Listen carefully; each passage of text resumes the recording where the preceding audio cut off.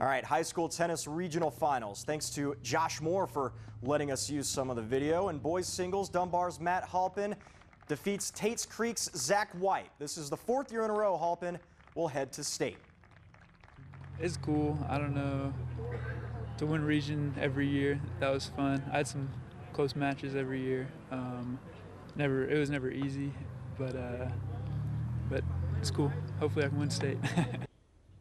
He won it all back in 2017. Here's the girls singles. Scott County's Olivia Gallagher taking down Henry Clay's Katie Robeson in 2 straight sets. Gallagher, she's only a sophomore, but this is her 3rd straight 11th region crown as she goes back to state as well. I work hard every day. I train every day. I love doing it. I want to congratulate everybody here. It takes so much work. It's so much hard work. I want to thank my coaches. I want to thank my teammates. It's so much fun. I couldn't do it without them. I love being able to participate in region, and I'm ready for state.